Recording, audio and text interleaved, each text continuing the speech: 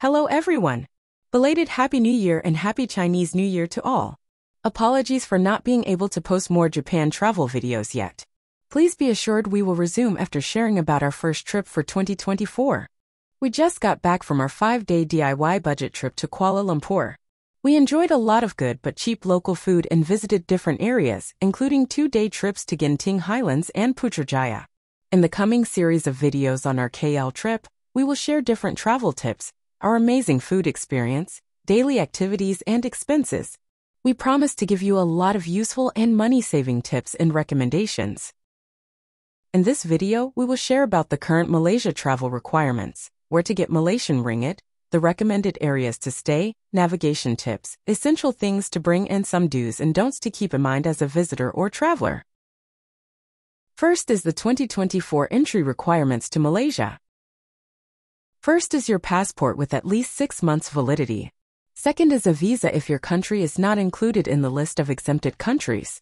Then the proof of return or exit ticket and hotel or Airbnb booking.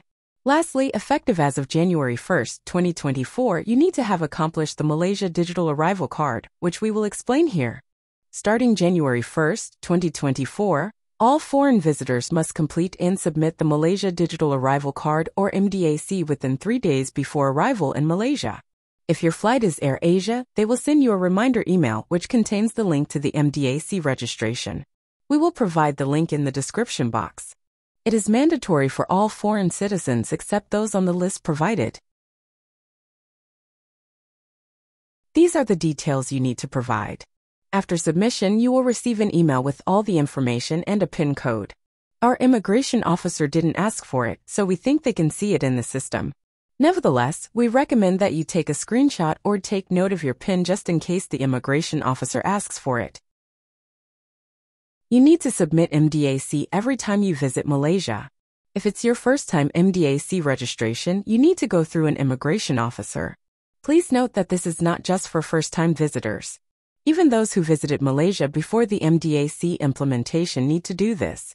For your next visits, you may go through the autogate already. As an exemption, citizens from these countries are eligible to directly go through the autogates even on their first-time MDAC enrollment.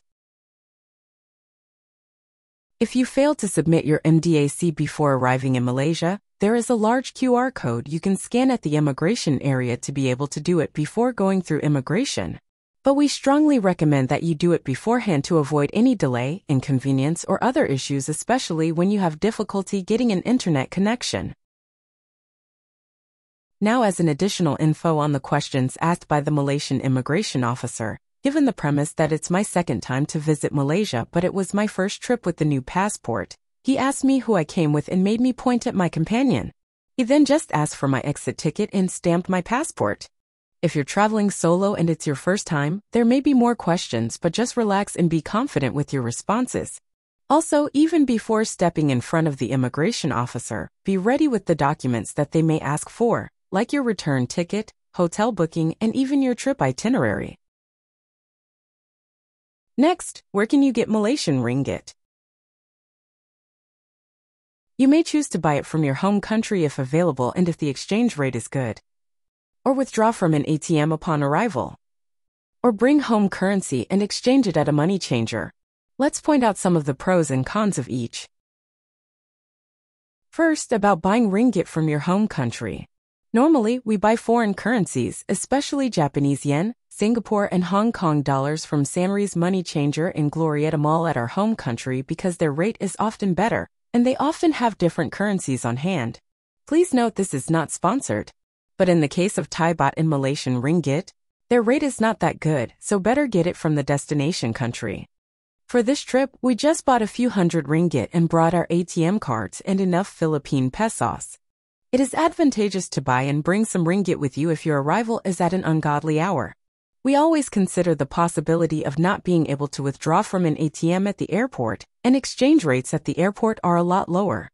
If you're going to bring some ringgit, we recommend that you buy just enough for maybe 1 to 2 days until you find an ATM or good money changer at the city. Next is withdrawing money from an ATM upon arrival. More and more people are doing this nowadays. Based on what we've read online, there is no withdrawal fee when you withdraw from ATMs of Malaysian banks, but we don't know for sure. Reputable banks include Maybank, Public Bank, and CIMB. Just make sure you make a transaction without currency conversion, so it's your local bank that will convert with their rate. If it's true that Malaysian banks don't charge a withdrawal fee, the advantage of withdrawing is that ATMs are everywhere, and you can just get money as needed.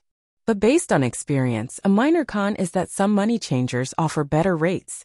This image shows the actual ATM exchange rate during our trip. This brings us to the third option, exchanging your home currency at a money changer. This is what we did. You may check out the website Cash Changer to have an idea which money changers offer competitive rates. However, we are not sure which of them do or don't charge any commission or service fee on top. Some say money changers at Bukit Bintang offer good rates. In our case, we exchanged our money at GMT at New Central Mall. The rate at that time was 12.5 Philippine pesos for every ringgit. There's no commission or service fee. Those are the three options. We hope we provided some useful information to help you choose how you would want to get your Malaysian ringgit. By the way, this is a picture of the remaining ringgit we had by the end of our trip. Next, in which area should we find accommodation? Please note that it is coming from our point of view as budget travelers. First is near KL Central Station. This station provides access to the KLIA Express train to and from the airport, the bus terminal to and from the airport, the bus terminal to Genting Highlands, an MRT line and LRT line, the KTM commuter line, and the KLIA transit that will bring you the fastest to Putrajaya. Other tourist areas like Bukit Bintang, Petaling Street, Petronas Towers, and Saloma Link are easily accessible with the available train lines at KL Central. There are several affordable small hotels in the area right across New Central Mall. There are a lot of food options around the area and at New Central. We wanted to stay in this area because of its accessibility, but we just happened to find a hotel in another area that met all our accommodation requirements. Next time we go to KL, we would probably stay near KL Central. The next area is near the Masjid Jamek LRT station. There are several popular walkable places in the area, including the Merdeka Square and surrounding landmarks, Petaling Street, and Sri Mahamariamman Temple. The area around the station is surrounded by a lot of Indian restaurants, while you can walk southward to find a lot of good Chinese restaurants in the Petaling Street and surrounding streets. You can also easily buy souvenirs and stuff to bring home from Central Market and Maideen. And across Maideen Mall is the terminal of the bus that would take you directly to Putrajaya, including the Pink Mosque and the IOI City Mall, which is the largest mall in Malaysia. This was the area where we stayed. We will have a separate video on our review of the IU Hotel. Just something we kind of didn't like in the area is that there are homeless people who sleep on the sidewalks along the way to the hotel every night. This may be something to take into consideration by female solo travelers, although we neither felt threatened nor did they do anything to make us feel scared. Anyway, my main issue was that my nose was just too sensitive to the smell of human excretions as we passed by. Other than that, we thought the area was a good base. And the last one is near Bukit Bintang Station. Bukit Bintang is the lively and busy area of Kuala Lumpur. Here is where you can see street performances at night. There is a wide range of accommodations in the area. There are a lot of good food areas, including the Lot 10 Hutong Food Court, the Hawker Center in Sungai Wang, shawarma spots in the Arab Street, and the popular Jalan Alor Food Street. Different shopping malls are clustered here. You just walk to have drinks at Changkat Bukit Bintang. Those are the three areas that we observed would be a good base during your stay in KL. It would just depend on which things you would prefer to be closer to. We hope that helps you shortlist your options when looking for your accommodation in KL. Now, even if you choose to stay in other areas, it would not really be an issue because of the good transportation system in KL. They have different train lines that would easily bring you to different areas in and around the city, as well as e-hailing services that are really affordable. And in most cases, you can even easily book your bus ticket online. To be honest, coming from the Philippines, we truly admire how modern and organized Malaysia's transportation system is. Now we'd like to provide some information and tips to help you navigate your way to and around KL. First is on traveling between the airport and the city. There are three options: by bus, by train, or by car. The cheapest option is by bus. It brings you straight to KL Central Station in like an hour. It costs between 13 to 15 ringgit only. You may book your ticket in advance on either of those websites. You may even be able to get some discount. You can buy the bus ticket on site at these counters near door 2. And the bus platform for this ride to KL Central is right outside door 2. There are other bus lines available online, but we are not sure of its assigned platform. The bus has a huge space for luggage. Please note that you load and unload your own luggage. The driver will just open the compartment, but you may ask him if you need any assistance. When you arrive at KL Central, you need to go up to get to KL Central Station. The escalator near the airport bus is going down. Don't worry. Ask where the ticket booth to Genting Highlands is located. The escalator going up is beside it. From the escalator, you will be walking through this part of the station. From there, you will be able to find your way to New Central Mall and different train lines from KL Central. The second option is by KL Express train. It is the fastest but certainly the most expensive way to travel to and from the airport. Each way costs 55 ringgit, which is almost 4 times the bus ticket price. We consider it the best option only if you are pressed for time. If you're going to take KLIA Express, it will be cheaper to buy your ticket from Klook. Please note this is not sponsored. Please double-check the platform number for KLIA Express because you may end up taking KLIA Transit. The ticket price is the same and you will still reach KL Central, but the travel time is a little longer. By the way, you can take KLIA Express using your Touch and Go or TNG card. We will talk more about the TNG card later.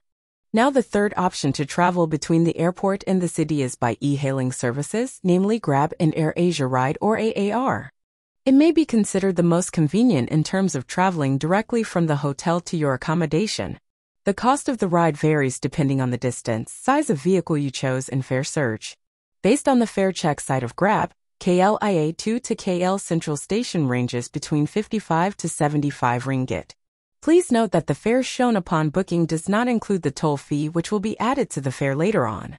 This option is ideal if you're traveling as a group since you can share the fare.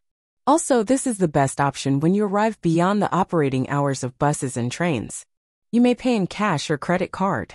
Please note that your credit card must be registered on the app already before leaving your home country if the registration requires an OTP that will be sent to your registered mobile number. We thought of using this method, but we decided against it when we read online about incidents of toll fee overcharging. Based on the information online, the toll fee is added on the Grab app by the end of the ride, but we're not sure if it's automatic or manually done by the driver. For AAR, we don't know how it works. If it really happens, we're sure it doesn't happen to everyone. Either way, we did not want to take the risk. Those are your options to travel between the airport and the city. Now, in terms of traveling around the city, it's convenient and affordable to either take the trains or book a car on Grab or AAR. There are buses, but we only experienced taking the bus when we went to Putrajaya, which we will share on our post about our day trip to Putrajaya. The Grab fare in Malaysia is a lot cheaper than the Philippines. Sometimes AAR fare is even cheaper. Our 4.5-kilometer ride from KL Central to the hotel was just 6 ringgit, or like $1.30 on AAR.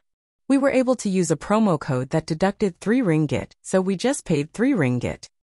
Grab or AAR is the best option if your destination is far from any train station, like the National Mosque in KL Tower. But it is not the most time efficient. 6 out of the 6 times we booked a Grab or AAR car in KL, the waiting time was between 18 to 26 minutes. We ended up canceling 2 of them since it would be faster to take the train instead. It seems the demand is too high, but they don't have enough drivers or cars. It is more time efficient and cheaper to take the train. The most expensive we paid on a train ride was an 8-stop ride for 2.7 ringgit. You can use this fare calculator to know and estimate your expenses for train rides. It will also help you estimate how much you would need to load on your TNG card if you want to use one. Now let's talk about the standard Touch and Go or TNG card. It can be used to pay public transportation fares, parking fees, toll fees, and to purchase in some retail stores. In our case, we only used it in public transportation. Fares are quite cheaper than buying tickets for every ride. Given that it costs 10 ringgit, we didn't really have any savings, but we mainly got it because it is more convenient and time-saving. Should you decide to buy a TNG card, you can buy it in different locations including LRT stations. Since we've read that it's often sold out and we experienced the same in KL Central, we'll just share here where you can have a more guaranteed purchase at the Touch and Go store in Level 2 of New Central. You can go directly at that machine. It only accepts bills. You can load or reactivate an inactive card here. You can load in increments of 10 ringgit, and the machine returns the change when you entered a bigger bill. Having a TNG card was so convenient, especially when we need to transfer train lines. But if you want to save money and you think you will only take the train a few times, it is more cost-effective to just buy single-trip tickets. That's about it on navigating around the city. We will share about other transportation-related information and tips on our posts about our day trip to Genting Highlands and Putrajaya. Now, what are the things we recommend that you include when you pack for your trip to KL? First is the insulated water flask. It's hot and humid in Malaysia. It's a necessity to have some cold water with you. When the flask gets empty, we buy a 1.5-liter bottle of water, fill the flask and drink the rest in the bottle first.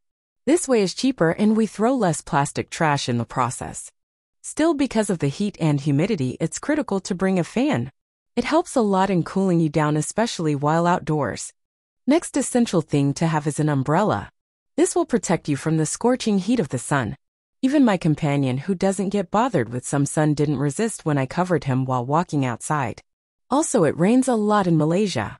During our trip, it always rained in the afternoon and sometimes until early evening. Speaking of rain, it's recommended that you wear waterproof or water-resistant shoes to keep your feet dry. Sidewalks can be laden by different sorts of human excretions at night, and stepping on puddles of water while raining is not something you would want.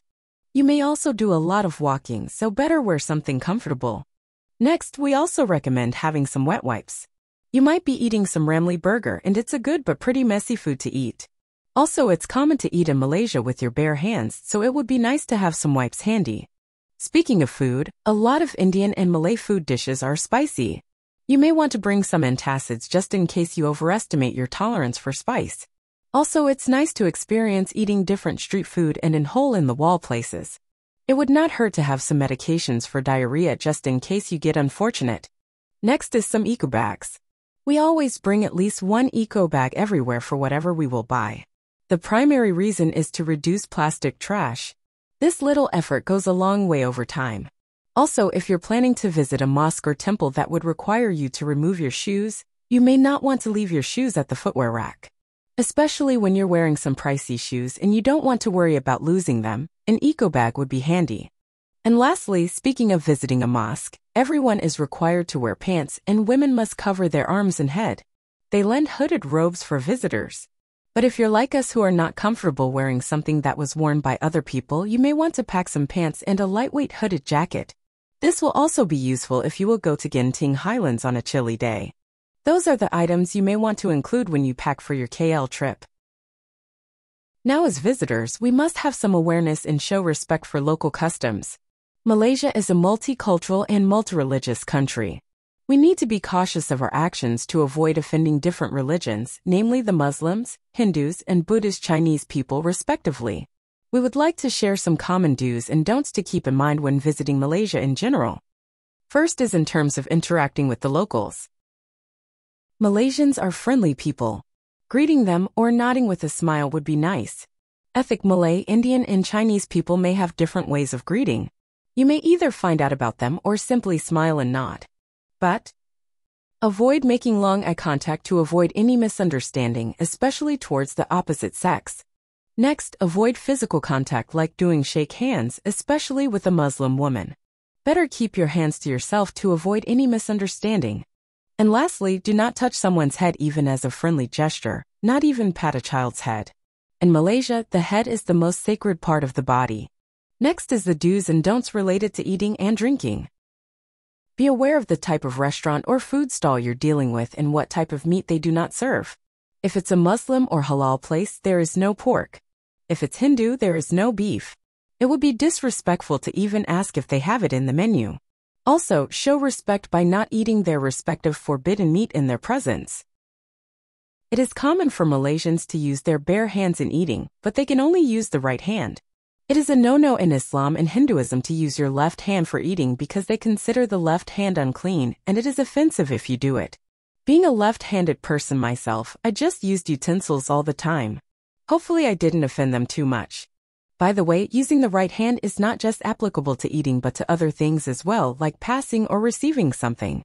I have violated it a couple of times when paying for something since I instinctively use my left hand, but I apologize whenever I realize it. Now when it comes to drinking, don't just drink alcohol anywhere. Drinking alcoholic beverages is allowed in Malaysia. But since it is a predominantly Muslim country, it is not widely accepted. Best that you do it in permitted restaurants or places only. Now some things to keep in mind when visiting a mosque or temple.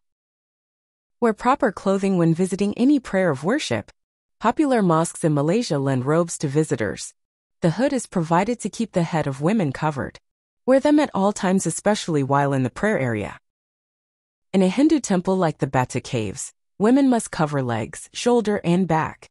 Remove your footwear upon entering the designated area in a mosque or temple. There will be signs to remind you when and where you should remove them. Behave accordingly when in a place of worship. Keep your voice low to show respect to the place in those praying. Be aware of the restricted areas and stay out of them. And don't do these gestures in a mosque. There are other things to keep in mind to show respect to the locals. Do not take pictures of anyone without their consent. Malaysians find it rude, invasive, and disrespectful to take someone's picture without their consent. Always ask permission first. Whichever country we visit, to show respect, we always ask permission before taking a picture of them, their products, or place of business. Next, don't use your fingers to call someone. It's considered impolite. Better to raise your hand to call their attention and use your whole hand to gesture them to come over. Next, do not point with your feet. Feet are considered unclean in Malaysia, so avoid pointing at people or objects with them. Avoid public displays of affection like kissing and hugging in Malaysia. It is not common among locals and they may feel uncomfortable seeing such actions. It's best to respect their customs by not being too lovey-dovey in public places. Lastly, don't disrespect the royal family and discuss religion or politics with the locals. These are sensitive matters. Being multicultural and multi-religious, they are respectful of each other. Don't try to stir up anything. Just avoid them. Period. Those are some of the do's and don'ts we need to keep in mind when visiting Malaysia. Always remember, whenever we visit another country, we should not expect them to understand our ignorance. It is on us to do some basic research about their culture. Bottom line, it's all about respect. We hope we were able to give you some useful tips for your trip to Kuala Lumpur. If you find this video helpful, please give it a thumbs up, subscribe to our channel, and watch out for the other posts on our KL travel series. Till the next one. Thanks for watching.